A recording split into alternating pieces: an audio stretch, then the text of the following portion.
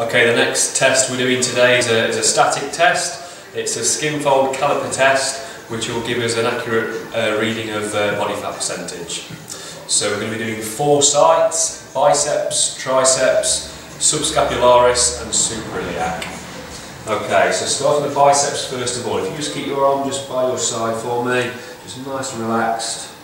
And then we just sort of pinch the skin halfway between the shoulders and the elbow.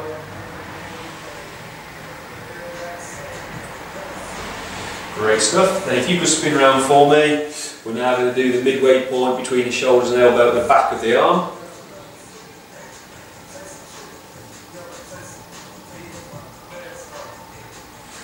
Okay, make a note of these ones first of all.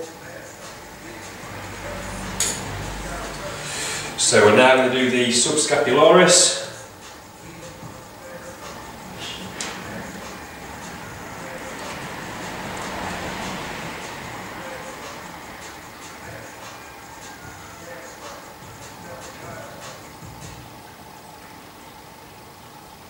Okay, great stuff. You could just spin around and face me again now for the last one, the suprailiac.